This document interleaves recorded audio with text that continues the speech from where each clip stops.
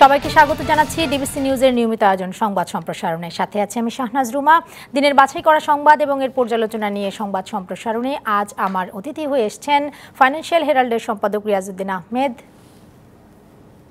এবং এসেছেন ঢাকা বিশ্ববিদ্যালয়ের সাবেক উপাচার্য অধ্যাপক ডক্টর আরিফিন সিদ্দিক। স্বাগত জানাচ্ছি আপনাদের দুজনকে আমাদের সংবাদ সম্প্রসারণে। যাব আপনাদের সঙ্গে আলোচনায়, তবে তার আগে যথারীতি দিনের উল্লেখযোগ্য খবরগুলো জানিয়ে আসি দর্শকদের। এবং এই খবরগুলো নিয়ে এখন আমাদের যে দুজন অতিথি আছেন তাদের কাছ থেকে তাদের বিশ্লেষণ এবং মতামত শুনবো। শুরুতেই অনূর্ধ্ব 19 বিশ্বকাপ ক্রিকেট যে সেই প্রসঙ্গে একটু আপনাদের কাছ থেকে শুনবো। তার আগে একটু আমরা খেলা সম্পর্কে জেনে আসতে চাই। এখন কি অবস্থা? আমাদের সহকর্মী হাসান মাহাদি আছেন আমাদের সঙ্গে এই মুহূর্তে। রাজধানীর টিএসসি থেকে তিনি যুক্ত হচ্ছেন। আর সেখানে আরেকটি দক্ষিণ কোরিয়ার আরেকটি পচেভস্ট্রুম আমরা দেখতে পাচ্ছি। মাহাদি, আপনি যদি আমাদেরকে জানান এই মুহূর্তে যারা বাংলাদেশি যারা দর্শক আছেন তারা কিভাবে উপভোগ করছেন এই ম্যাচকে?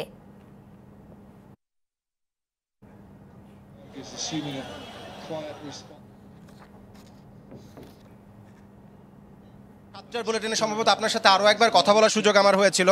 তখন আমরা দর্শকদের মধ্যে যেই ধরনের উত্তেজনা, যেরকম উচ্ছ্বাস দেখেছিলাম, সেই উচ্ছ্বাসই কিন্তু এখন ভাটা পড়েছে। কারণ আপনি টপ অর্ডারের 5-5 ব্যাটসম্যান এখনো পর্যন্ত বাংলাদেশ লুজ করে ফেলেছে। এখনো পর্যন্ত আরও 90 রান করতে হবে। তার মানে হচ্ছে বাংলাদেশের ব্যাটিংয়ের যে টেল কিন্তু এখন ওপেন হয়ে গেছে। এখন শুধুমাত্র আকবর আলী ক্যাপ্টেন তিনি আছেন। এরকম সিচুয়েশনে বিভিন্ন সময় কিন্তু তিনি বাংলাদেশ দলকে ম্যাচ জিতিয়েছেন। সুতরাং তার উপরে বড় রেসপন্সিবিলিটি, সেই রেসপন্সিবিলিটিটা এখন তাকে পালন করতে হবে এবং সেটা তিনি করার চেষ্টা করে যাচ্ছেন। আমরা বারেবারই বলছিলাম যে ইন্ডিয়ান বোলিং এটা কিন্তু খুবই ভালো বাংলাদেশ দলে। এখন যদি আমরা একটু দেখি যে যখনই একটা বাউন্ডারি হচ্ছে, যখন একটা রান হচ্ছে, দর্শকদের উচ্ছ্বাসের এতটুকু কমতি হচ্ছে না। তারা কিন্তু বাংলাদেশ দলকে যেভাবে পারছে চিয়ার আপ করে যাওয়ার চেষ্টা করছে। তারা টিভিতে দেখছে, তারা প্রত্যেকটা রান, প্রত্যেকটা বাউন্ডারিজকে কিন্তু তারা সেভাবেই স্বাগত জানাচ্ছে, যেভাবে তারা স্বাগত জানাতে চায়, যেভাবে তারা ইতিহাসের সাক্ষী হতে চায়, যেভাবে তারা বাংলাদেশ দলকে একটা বিশ্বকাপ ট্রফি হাতে দেখতে চায়। সেটা কিন্তু আন্ডার-19 এই দলটার পক্ষেই সম্ভব এই ট্রফিটা জেতা। এবং বিষ্ণুই যিনি কিনা 4-4টা উইকেট নিয়ে বাংলাদেশের টপ অর্ডারকে ধসিয়ে দিয়েছেন, তার বিপক্ষে একটা 4-এর মার সত্যিকার অর্থেই বাংলাদেশের দর্শকদের কিন্তু একটা লাইফলাইন দিয়েছে, নতুন লাইফলাইন দিয়েছে। আমরা দু একজন দর্শকের সাথে কথা বলতে চাই, তারা এখন কি ভাবছেন, তাদের এখন কি মনে হচ্ছে এই ম্যাচ দেখে? এখনো বোঝা যাচ্ছে না কি হবে। ইনশাল্লাহ আমরা জিতবো। এখনো পর্যন্ত আশা ধরে রেখেছে, তারা বলছে ইনশাল্লাহ এই ম্যাচ জেতা বাংলাদেশের পক্ষে সম্ভব। কি মনে হচ্ছে ভাইয়া? না, আমরা এমন একটা টিমের সাথে খেলতেছি যারা 4 বারের বিশ্বকাপ জয়ী। তো আমাদের আর মাত্র 86 রান লাগে। আমাদের আকবর ব্যাটসম্যান আছে, আশা করি আমরা জিতবো। এখনো পর্যন্ত আশা করছেন বাংলাদেশি দর্শকরা যারা টিএসসিতে বড় পর্দায় খেলা দেখছেন, তারা বলছেন যে কোনোভাবে হোক এই ম্যাচটা কিন্তু বাংলাদেশের পক্ষে জেতা সম্ভব। সেরকম পটেনশিয়াল দল বাংলাদেশ এবং যে কোনো সময়ে এই দলটা কিন্তু ঘুরে দাঁড়াতে পারে এবং সেই ঘুরে দাঁড়ানোর ছোট ছোট ঝলক আমরা দেখতে পাচ্ছি। বিষ্ণুইকে এক ওভারে দুটা 4 মারা হয়েছে, 96 রান 5 উইকেটে বাংলাদেশ। এখনো পর্যন্ত লম্বা পথ পাড়ি দিতে হবে। অনেক ধন্যবাদ মাহাদি আপনাকে। এবং আমরাও নিশ্চয়ই প্রত্যাশা করছি যে এই শঙ্কার কথা আমরা এই মুহূর্তে বলছিলাম সেটি কাটিয়ে আসলে ঘুরে দাঁড়াবে বাংলাদেশ, এই প্রত্যাশা আমরা আছি। আরিফিন সিদ্দিক, আপনাকে দিয়ে আমরা আলোচনা শুরু করছি। খেলার খবর দিয়ে আজকে আমাদের আলোচনা শুরু করতে হচ্ছে, কারণ অনেকদিন পরে আমরা ফাইনালের একটি জায়গায় গেলাম এবং সেটি অনূর্ধ্ব 19 বিশ্বকাপ ক্রিকেটে। এখন যে খেলার ফলাফল, 5 উইকেটে এখন পর্যন্ত 92 রান করেছে, 90 রান বাকি আছে বাংলাদেশের। কি অবস্থা? জি, কি অবস্থা আপনার কাছে একটু শুনি যে খেলা নিয়ে কতটা আশাবাদী আপনি? না, খেলার প্রথম দিকে তো খুবই আশাবাদী ছিলাম। আর আপনার ইন্ডিয়ার যে আজকের পারফরমেন্স, সেটা যে খুব আশানুরূপ ছিল না, সেটা তো আমাদেরকে আরও বেশি আশাবাদী করে তুলেছিল। তো যাই হোক, ইন্ডিয়ান টিম শক্ত টিম, 4 বার তারা চ্যাম্পিয়নশিপ নিয়েছে এবং এখনও তারা সিটিং চ্যাম্পিয়ন এই মুহূর্তে। তো যাই হোক, আমরা আশা করি আমাদের ছেলেমেয়েরা যেভাবে আশা করছে আমরা তো সেভাবে আশা করতে চাই। তবে সমস্যা হয়ে গেছে, আমি শুধু এই টিমের কথা বলছি না, আমাদের ন্যাশনাল টিম অন্যান্য সর্বত্রই আমি দেখি যে কনসিস্টেন্সিটা মানে আপনার খেলাটা খুব ভালো শুরু হলো, তারপরে হঠাৎ করে দেখা গেল যে এটা যেন কিছু না কিছু চাপ তো থাকেই। কিন্তু এই জায়গায় বোধহয় আমাদের আরো ট্রেনিং দরকার আছে, যে কনসিস্টেন্সিটি বজায় রেখে তারা যেন খেলতে খুব মানে আপনার থাকে আর কি, খেলতে স্বাচ্ছন্দ্য বোধ করে। আর ইদানিংকালে যে কটা খেলে, যে পাকিস্তানি খেলে এসেছে এটা তো আমাদেরকে খুব আশার দিকে নেয় না। তো যাই হোক, তারপর আজকে খেলার শুরুতে কিন্তু আমরা খুবই আশাবাদী ছিলাম, এখনও আশা ধরে রাখছি, দেখা যাক কি হয়। জি, রিয়াজউদ্দিন আহমেদ, যে প্রশ্নটা আরিফিন স্যারকে করলাম যে খেলা দেখছেন, হ্যাঁ সব বাংলাদেশের সবার চোখ আসলে এই যা এখন টেলিভিশনের পর্দায়। কিন্তু উৎসাহটা খুবই ছিল, উচ্ছ্বাসটা ছিল, জিতে যাব এরকম মানে কনক্লুশনই হয়ে গেছিল। হঠাৎ করে ছন্দপতন হতে পারে খেলার মধ্যে। আশা করি আমাদের ছেলেরা জিতবে, ভালো করবে। জি, সেই আশা তো আমরাও করছি, কিন্তু যেই প্রশ্নটি আরিফিন স্যারকে করেছিলাম সেই প্রশ্নটি আপনাকেই করছি যে মানসিক কোনো চাপ কাজ করছে কিনা। মানে বাংলাদেশ অনেক সময় আমরা দেখেছি ফাইনাল পর্যন্ত গিয়ে দ্বার প্রান্তে গিয়ে ফিরে আসছে, সেটি বয়সভিত্তিক দলেও আমরা দেখছি, আবার জাতীয় দলেও আমরা দেখছি। সেখানে কোনো মানসিক চাপ আছে কিনা? মানে ফাইনাল দলে তো মানে 3 বলে 1 রান করবে, সেখানেও আমরা হেরে গেছি। সেটাই, এটা এরকম হয়েছে। এটা একটু স্নায়ুর চাপ থাকে, এবং সেই চাপটা হলো যে আমাদেরকে জিততে হবে, পারবো কিনা সবাই দেখছে। আর এই ছেলেগুলি তো খুব বয়স বেশি না, ওরা বলতেছিল একটা রিয়াকশনে যে বাইরে যখন বাংলাদেশ বলে চিৎকার করছে, তখন আমাদের মধ্যে একটা উত্তেজনার সৃষ্টি হয়। তো এটা ওই বাচ্চাদের মানে একেবারেই কিশোর, তো ওরা এদের পক্ষেই সম্ভব, এবং এদের পক্ষে যুদ্ধ জেতাও সম্ভব। আশা করি জিতবে। হ্যাঁ, তবে এই যে আপনি বললেন যে একেবারে কিশোর, এই একটি দল কিন্তু যাদের 30টিরও বেশি ওডিআই খেলার অভিজ্ঞতা রয়েছে, এবং গত 1.5 বছর ধরে এরা একই সাথে খেলছে, অর্থাৎ এদের যে টিম কম্বিনেশন সেটি কিন্তু অনেকখানি স্ট্রং, সেটি বলতে হবে। জি, দেখাচ্ছে তো, এটা তো বোলিংয়ে এবং ব্যাটিংয়ের প্রথম দিকটায় তারা তো তাদের ম্যাচিউরিটি দেখাচ্ছে, এবং ইন্ডিয়ান টিম একটা স্টেজে এদের বোলিংয়ের সামনে দাঁড়াইতেই পারছিল না। এবং ইন্ডিয়ার মতো দলের এখন বাংলাদেশের রিকোয়ার্ড রান রেট হলো 2.38 সামথিং, অবিশ্বাস্য এটা। এবং এটাতে না জিতলে খুবই দুঃখ পাবো আমরা।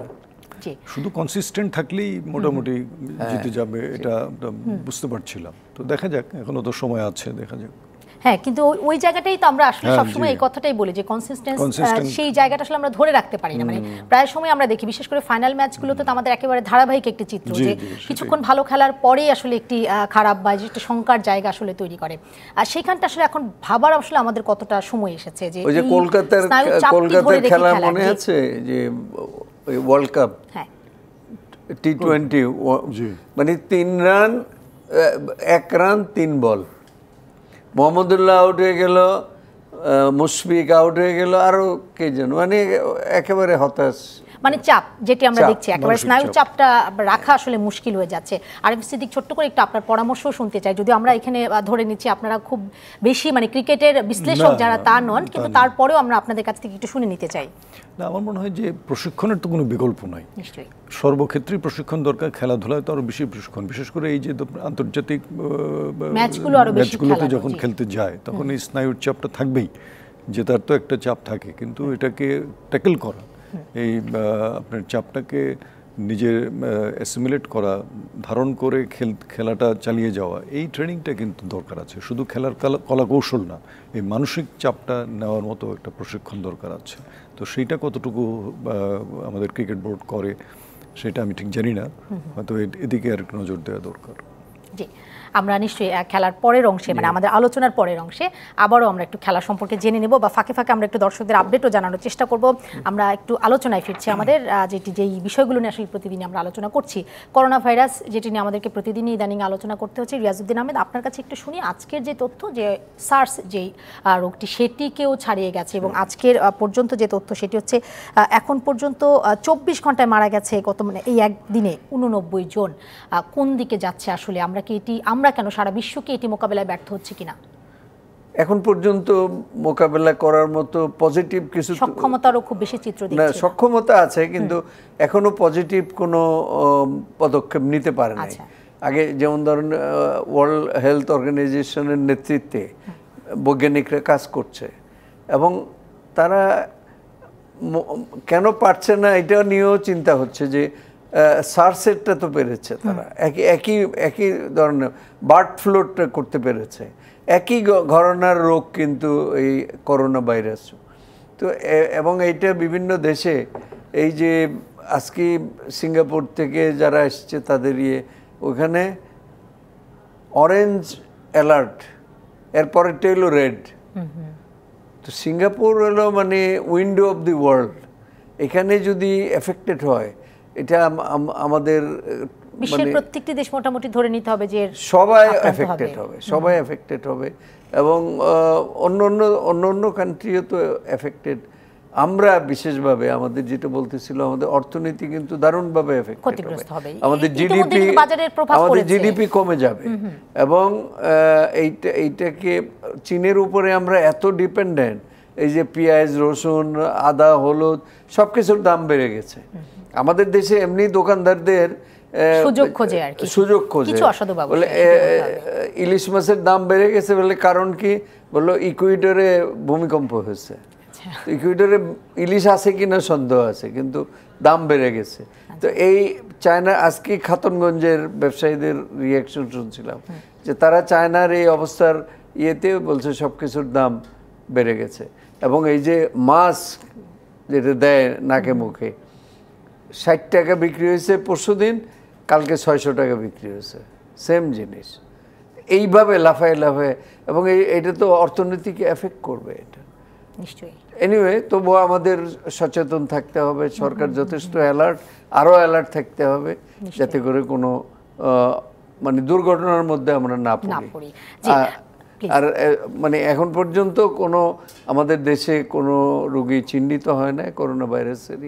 এটা একটা গত কয়েকদিন ধরে একটি শঙ্কার কথা ছিল রংপুরের যে শিক্ষার্থী ভর্তি হয়েছিলেন, আজকে আবার যে উনি ক্লিয়ার করেছেন আইসিডিসিআর যে তিনি আক্রান্ত নন। অধ্যাপক আরিফিন সিদ্দিক, আপনার কাছে এই বিষয়ে একটু শুনি যে আন্তর্জাতিক আমরা যেটি বলছিলাম যে আসলে চীনের এই ভাইরাস বা এই যে একটি অর্থনৈতিক, চীনের সাথে তো আসলে সারা বিশ্বেরই একটা বাণিজ্যিক সম্পর্ক আছে, এটির পিছনে কি শুধুমাত্র আমরা সংক্রমণ এই ব্যাধিটিকেই ধরবো না, এর পিছনেও আসলে কোনো ষড়যন্ত্র থাকতে পারে? কারণ ইতিমধ্যে আমরা কিন্তু বেশ কিছু গণমাধ্যমে নানান রকম খবর আমরা দেখছি। এখন সেটা তো ধরেন গণমাধ্যমে আসছে কিন্তু আমরা মানে কোনো কনফার্ম নিউজ তো পাচ্ছি না। তবে এখন আমাদের সামনে যেটা আছে সেটা হচ্ছে একটা সংক্রমণ হচ্ছে এবং চীনে এখন যে অবস্থা, উহান শহরের তো 10 লেন সড়ক, 10 লেনের সড়ক, সেগুলো একেবারে শূন্য অবস্থায় আছে। তাহলে বুঝতে পারেন যে কিভাবে সেখানকার অর্থনৈতিক যে চাকা সেটা একদম থেমে গেছে। তো সেটা চীনের এই অবস্থায় তো সারা পৃথিবীতে একটা প্রভাব পড়বে আমরা বুঝতে পারি।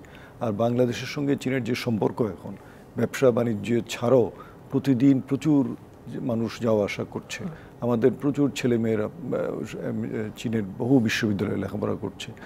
তো আমার তো মনে হয় যে এটা যদি খুব ইমিডিয়েটলি কোনো রকম আপনার এই সংক্রমণ রোধ করার জন্য কোনো ঔষধ বা অ্যান্টিবায়োটিক কিছু যদি আবিষ্কার না করা যায় তাহলে শেষ পর্যন্ত কোথায় গিয়ে দাঁড়াবে বলা মুশকিল। তবে আসার কথা হচ্ছে, আমি কয়েকদিন আগেও বোধহয় গণমাধ্যমেই দেখলাম যে যুক্তরাষ্ট্রের একদল বিজ্ঞানী কাজ করছেন, ওরা মনে করছেন খুব শীঘ্রই তারা কিছু একটা প্রতিষেধক বের করতে পারবেন। তো আমরা আশা করছি। তবে এখন যেটা করণীয় আমাদের দেশে তো বটেই, সারা দুনিয়াতেই একেবারে আপনার খুব সতর্ক থাকা এবং কোনোভাবে যদি কারোর মধ্যে এই রোগের সংক্রমণ দেখা যায় তাকে দ্রুত আইসোলেশনে নিয়ে যাওয়া। কারণ একজনের থেকে যেটা মানুষ থেকে মানুষ সংক্রমণ হয়, এটা তো আমাদের মতো ঘনবসতি দেশে সাংঘাতিক বিপজ্জনক। না, আমরা তো ওই আশঙ্কাটা আসলে করছি যে আমাদের দেশে আসলে আইসোলেশনে রাখাটা আসলে কতখানি সম্ভব। প্রত্যেকটা হাসপাতালে এখন আইসোলেশন ওয়ার্ড, আইসোলেশন কেবিন করে রেডি রাখা। জি, আরো শুনবো প্রস্তুতি নিয়ে আপনাদের দুজনের কাছ থেকে শুনবো। একটা বিরতি নিয়ে আসি তারপরে। দর্শক, মেট্রো সিমেন্ট নিবেদিত সংবাদ সম্প্রসারণের সময় হলো একটা বিরতির। সঙ্গে থাকুন।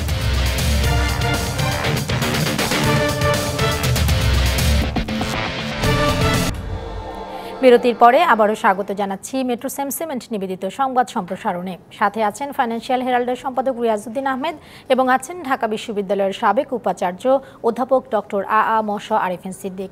আবারও স্বাগত দুজনকে আমাদের সংবাদ সম্প্রসারণে। বাংলাদেশের প্রস্তুতি করোনা ভাইরাস মোকাবেলায়, সেই জায়গাটা একটু রিয়াজউদ্দিন আহমেদ আপনার কাছে শুনতে চাই। না, এখন পর্যন্ত তো আমাদের প্রস্তুতি ভালোই মনে হচ্ছে। আর এখনো তো আল্লাহ রহমত আমাদের কোনো কাউকে পাওয়া যায় না আমাদের দেশে, সেদিক থেকে ভালো। আমাদের মেডিকেল ফ্রন্টে ভালোই প্রিপারেশন। তারপরে এই যে এয়ারপোর্টে স্ক্রিনিং যেটা করছে, এখন যত লোক আসবে যেইভাবে আসবে, প্লেনে আসুক মানে বাই রুট আসুক জাহাজে আসুক, যেমনে আসুক, তাদেরকে এই স্ক্রিনিং ফেস করতে হবে। কিন্তু শুরুতে তো আমরা দেখলাম যে ডাক্তারই ছিল না এয়ারপোর্টে, যে 171 জন আসলো তখন আসলে দেখলাম সেই চিত্র। না, এখন মোটামুটি একটা সিস্টেম, সব কিছুরই একটা সময় লাগে, সময় লাগে। হঠাৎ করে তো এটা আসছে, আমাদের সবাই একটু নার্ভাস, এবং এখন যেটা শোনা যাচ্ছে মানে ডাক্তাররাও তো নার্ভাস। ওই চীনে যে ডাক্তারটা হুইসেল ব্লোয়ার, সেও তো মারা গেল। এবং এই ডাক্তারদের ইয়েটা হলো যে ডাক্তারদের প্রস্তুতিটা আরও ভালো করে নিতে হবে। এবং তাদের নেতিবাচক দিকটা হলো চায়নার থেকেই খবর আসছে যে তারাই মানে অনেক রোগীর যাদের ইনফেক্টেড, করোনা ভাইরাসে ইনফেক্টেড, তাদেরকে মানে পরীক্ষায় কিছু আসছে না। এটা তো আরেকটা সংকট জায়গা, আরেকটা শঙ্কা। এখন যে ধরতেই পারছে না, তার মানে কি ওই মেশিন টেশিন যেগুলি ইউজ করছে এগুলি কাজ করছে না, এইগুলি দেখতে হবে। এবং ওইগুলির সাথে আমাদের প্রস্তুতি রিলেটেড, WHO কি বলে, WHO স্ট্যান্ডার্ড কি, এগুলি মিলে আমাদের মেডিকেল টিম রেডি রাখা দরকার। জি, অধ্যাপক আরএম সিদ্দিক, আপনার কাছে একই প্রশ্ন, প্রস্তুতি সম্পর্কে একটু জানতে চাই, পর্যাপ্ত কিনা জানিয়েছেন? যেহেতু এটা একেবারে একটা নতুন সিনারিও, এখন তো ধরেন আমাদের চিকিৎসকরাও তো সেইভাবে অভিজ্ঞ না, আগে হ্যান্ডেল করেনি তো এইসব বিষয়, হ্যান্ডেলও করেনি। তারপরেও আমি দেখেছি যে সীমিত সুযোগ সুবিধার মাঝে বিমানবন্দরগুলোতে যে ব্যবস্থা নেওয়া হয়েছে, ল্যান্ড পোর্টগুলোতে যে ব্যবস্থা নেওয়া হয়েছে, আমার মনে হয় সন্তোষজনক। মানে নানা সীমাবদ্ধতার মাঝেও এটা করেছে। কিন্তু এখন সমস্যা হয়েছে, আমরা যে WHO-র উপরে নির্ভর করছি, WHO-র জন্য তো পরিস্থিতি নতুন, এরাও যে একেবারে খুব ভালোভাবে একটা গাইডেন্স দিতে পারছে আমার তো সেটা মনে হচ্ছে না। তো সব মিলে যেই জায়গায় আছি, আমার মনে হয় আমাদেরকে ওই সতর্কতার দিকেই খুব জোরালো অবস্থান নিতে হবে, সতর্ক থাকতে হবে, এবং কোনোভাবে যদি কোনো কেস এরকম ডিটেক্টেড হয়, তাকে আইসোলেশনে নিয়ে অন্তত অন্যদেরকে রক্ষা করা, এই দায়িত্বটা আমাদের এখন নিতে হবে, যতক্ষণ পর্যন্ত না আপনার কোনো একটা রেমেডি পাওয়া যায়। প্রিভেন্টিভ দেখতে হবে, প্রিভেন্টিভ। আমাদের গণমাধ্যমে আমার মনে হয় আরও প্রচারণা দরকার, ডাক্তারদের ওপিনিয়ন।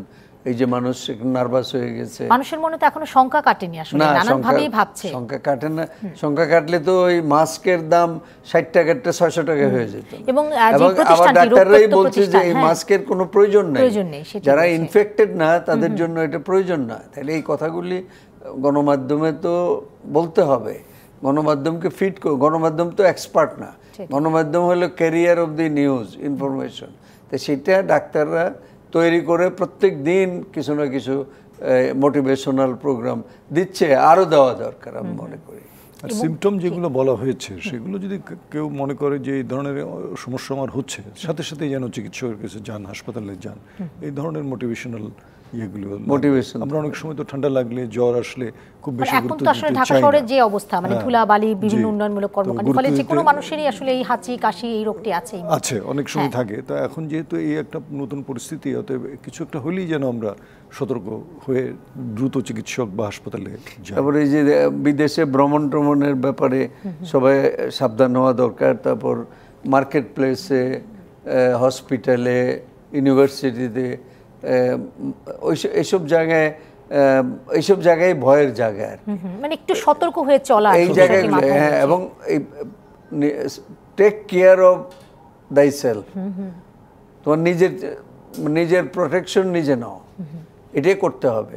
আমার ডাক্তার তো যখন হবে তখন দেখা যাবে, তার আগে ডাক্তার যাতে আসতে না হয় এই ব্যবস্থাটা নেওয়া যায় কি না, এটা ডাক্তারদেরকে আমাদের মোটিভেশনাল প্রোগ্রামটা টেলিভিশনে, রেডিওতে, পত্রিকাতে মানুষকে জানানো, আর কি যে কোনো মাধ্যমে মানুষের কাছে পৌঁছে দেয়া, যাতে আতঙ্ক বা শঙ্কার জায়গাটি থেকে মুক্তি মিলে তাদের। একটু প্রসঙ্গ পাল্টাই, শেয়ার বাজার নিয়ে আজকে একটু শুনতে চাই। যে আজকে আমরা যেটুকু জানাম, অর্থমন্ত্রী বলছেন যে শেয়ার বাজারে একটা প্রভাব পড়েছে, শেয়ার বাজারে একটা কারসাজি চলছে এবং সেটি কাটিয়ে ওঠা সম্ভব। তবে আজকে শেয়ার বাজারে একজন নতুন দায়িত্ব নিলেন এবং শেয়ার বাজারে আজকের যে অবস্থা, যে এখন পর্যন্ত আসলে সেটিকে অস্থির করার জন্য নানান রকম কর্মকাণ্ড চলছে। আর সেপ্টেম্বরের পরে 5টি রাষ্ট্রায়ত্ত ব্যাংক ব্যাংক তারা শেয়ার বাজারে নামবে, এটি একটি আশার কথা। অধ্যাপক আরিফিন সিদ্দিক, আপনার কাছে একটু শুনি যে শেয়ার বাজারের এই অবস্থা, এটি কিন্তু নতুন কিছু নয়। শেয়ার বাজারে ফ্লাকচুয়েশন থাকবে, সেটিও যেমন সবাই জানে, আবার এও জানে যে শেয়ার বাজার নিয়েই আসলে অনেক বড় বিজনেস চলে, যেটিকে আমরা নেতিবাচক অর্থে যদি দেখি।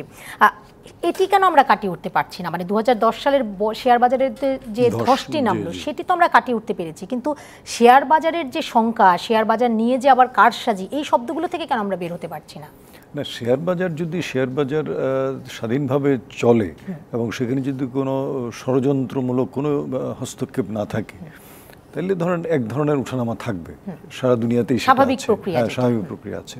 কিন্তু আমাদের এখানে অস্বাভাবিকভাবে যে ঘটনাগুলো ঘটে অনেক সময়, এই যে কয়েকদিন আগে যেভাবে একটা ধস নেমে গেল, তার পেছনে ষড়যন্ত্র যেটা অর্থমন্ত্রী বলেছেন, সেটা সম্ভাবনা তো আছেই।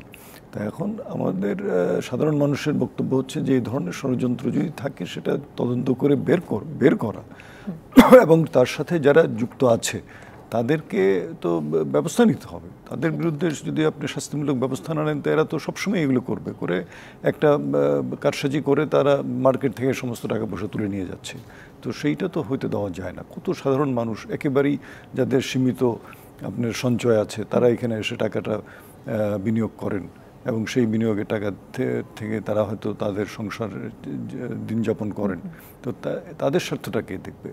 বড় বড় যারা আপনার বিনিয়োগকারী আছে তারা হয়তো এখান থেকে লাভ হলে অনেক বড় লাভ নিয়ে নেন, আবার কিছুটা যদি আপনার ধস নামে তাহলেও সেটা তারা করতে পারে, অ্যাবজর্ব করতে পারে। কিন্তু এই যে সাধারণ মানুষ যারা আপনার এই ধরনের ধস নামলে মানববন্ধন করেন, করেন, কারণ তারা তো জানেন যে এর বাইরে তাদের কোনো অর্থ নাই। তো তাদের স্বার্থেই কিন্তু দ্রুত তদন্ত করে আপনার যারা ষড়যন্ত্রকারী তাদেরকে চিহ্নিত করা এবং তাদের বিরুদ্ধে কঠোর ব্যবস্থা নেওয়া। এটা ছাড়া আমার মনে হয় না যে এই ধরনের আপনি ট্যাকল করতে পারবেন। জি, রিয়াজউদ্দিন আহমেদ, এই যে আরিফিন স্যার বলছেন যে সাধারণ বিনিয়োগকারী, আমরা আবার এই শব্দটিও শুনি যে শেয়ার বাজারে যারা বিনিয়োগ করছেন তারা অনেকে আবার জানেন না আসলে বিনিয়োগের প্রক্রিয়াটি কী এবং কোন জায়গায় বিনিয়োগ করা সেফ সেটিও জানেন না। এখানে একটু জানতে চাই যে আমি ধরে যদি নেই যে তিনি সাধারণ বিনিয়োগকারী, তার জানাটা কি খুব জরুরি নাকি এক্ষেত্রে মনিটরিংটা খুব জরুরি? এই যে আরিফিন সিদ্দিক বলছেন যে মনিটরের জায়গাটায় কিছুটা ঘাটতি আছে, কারণ একজন বিনিয়োগকারী তিনি বিনিয়োগ করছেন, এরকম করে 10 জন বিনিয়োগকারী বিনিয়োগ করছেন, হঠাৎ করে একজন উধাও হয়ে যাচ্ছে সেই কোম্পানির টাকা পয়সা নিয়ে। মনিটরিং এর ঘাটতি আমাদের বাড়ানো উচিত কিনা? আমাদের যে সিকিউরিটি এক্সচেঞ্জ কমিশন, এটাকে নিয়ে নানান রকম প্রশ্ন আছে। যে এখানে যে লোকটাকে বসিয়ে রাখা হয়েছে, উনি বোধহয় আপনাদের কলিগ ঢাকা বিশ্ববিদ্যালয়ের, ওনার এক্সপার্টিস সম্বন্ধে অনেকে প্রশ্ন তুলেছেন যে উনি আসার পর থেকে মার্কেট আর সোজা হতে পারছে না। তাইলে এই ব্যাপারটাও তো দেখা দরকার। মনিটরিং অথরিটি যারা, তাদের ক্যাপাবিলিটি নিয়েও তো প্রশ্ন আছে। এটা হলো একটা। আরেকটা যেটা অর্থমন্ত্রী যেটা বললেন যে 5টা রাষ্ট্রায়ত্ত ব্যাংক আসবে, আসলে কি হবে? এদেরকেই তো সাবসিডি দিতে হয়। মানে সেই রাষ্ট্রায়ত্ত ব্যাংকেও তো আমরা দেখি প্রচুর এদের লস মেকআপ করার জন্য ট্যাক্স পেয়ারকে টাকা দিতে হয়। তো তাদের শেয়ার বাজারে কি ডিভিডেন্ড দিতে পারবে? কি জন্য মানুষ কিনবে ওইটা? সেখানে তো আস্থার সংকট আছে। আস্থার সংকট এখানে। তারপরে হলো যেটা আপনি বললেন যে ওখানে ম্যানিপুলেশন হচ্ছে কিনা। আপনি বলছেন যে সারা বাংলাদেশে সব ম্যাক্রো ইকোনমিক ইন্ডিকেটার্স এগুলো সব মানে আপওয়ার্ড, সব উপরের দিকে যাচ্ছে। এক্সপোর্ট যাচ্ছে, ইম্পোর্ট যাচ্ছে, রেমিটেন্স যাচ্ছে, তারপরে এগ্রিকালচার যাচ্ছে, সব কিছু উপরের দিকে যাচ্ছে। তাহলে শেয়ার মার্কেট নিচে যায় কেন? এটা তো কন্ট্রাডিক্টরি। এবং এটি তো লম্বা একটা সময় ধরে আমরা দেখছি। না, যখন ইকোনমির ইন্ডিকেটর হলো মানে শেয়ার মার্কেট, তো শেয়ার মার্কেট যদি সব ইন্ডিকেটর পজিটিভ থাকে, শেয়ার মার্কেট নেগেটিভ হওয়া মানে হলো এখানে ম্যানিপুলেশন হচ্ছে।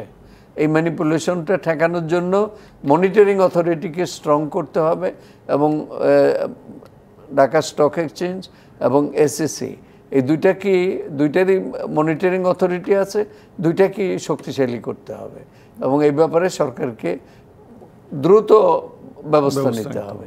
এই সরকারি ব্যাংকের শেয়ারসের খুব একটা মানে তাতে আসলে যারা গ্রাহক যারা আছেন বা যারা বিনিয়োগকারী আছেন তাদের আস্থা খুব একটা ফিরবে না। জি, ব্যাংকগুলি নিজেই তো অসুস্থ, হ্যাঁ, এবং সেটিও তো আরো আলোচনার বিষয় আসলে।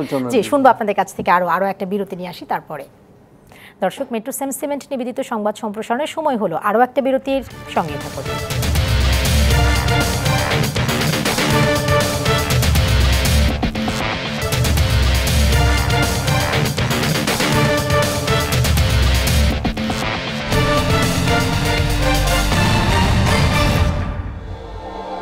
বিরতির পরে আবারও স্বাগত জানাচ্ছি মেট্রোসেম সিমেন্ট নিবেদিত সংবাদ সম্প্রসারণে।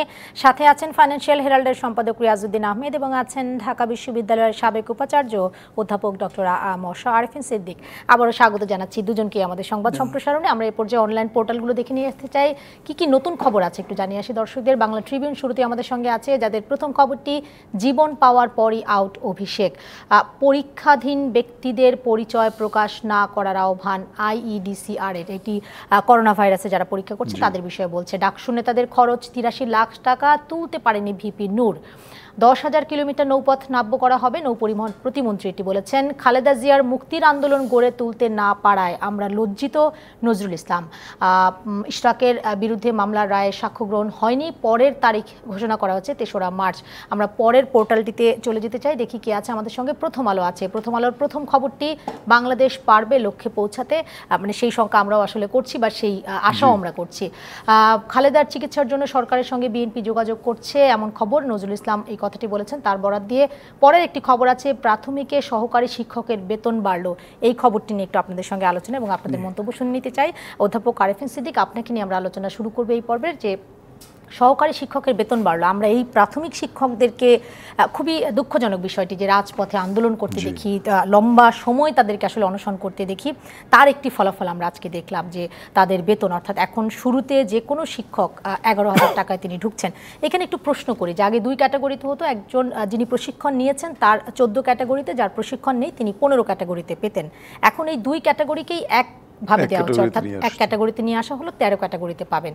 আপনার মূল্যায়নটা একটু শুনবো এই প্রসঙ্গে। প্রাথমিক শিক্ষকদের যে বেতন বাড়ানো দরকার, সুযোগ সুবিধা বাড়ানো দরকার, এটা কিন্তু আমরা সবসময় অনুভব করি। কারণ প্রাথমিক শিক্ষকদের বেতন ভাতা যদি আমরা না বাড়াই, তাহলে আপনার মেধাবী শিক্ষকেরা আসবেন না, মেধাবী ছেলেমেয়েরা প্রাথমিক পর্যায়ে শিক্ষকতায় আসতে চান না। এই যে দেখেন 13 গ্রেডে যে আনা হয়েছে, তাতেও আপনি বললেন যে 11,000 টাকা হচ্ছে। তো 11,000 টাকা একজন শিক্ষককে দেয়া, সেটা তো দীর্ঘ আন্দোলনের পরে এখন তারা পাবে। তো সেটাও আমি মনে করি যে খুব যে বেশি, মানে বর্তমান বাজারে যথেষ্ট তা নয়। তবে যেহেতু বেড়েছে, আমি সরকারকে ধন্যবাদ জানাই যে প্রাথমিক শিক্ষকদের বিষয়টা একটা বিবেচনার মধ্যে আছে। তবে আপনি যেটা বললেন যে প্রশিক্ষণ যারা নিয়েছে এবং প্রশিক্ষণ যারা নেয়নি তাদেরকে আবার 1 গ্রেড করে দেওয়াতে আমার মনে হয় সেটাও এক ধরনের আবার জটিলতা সৃষ্টি করে কিনা।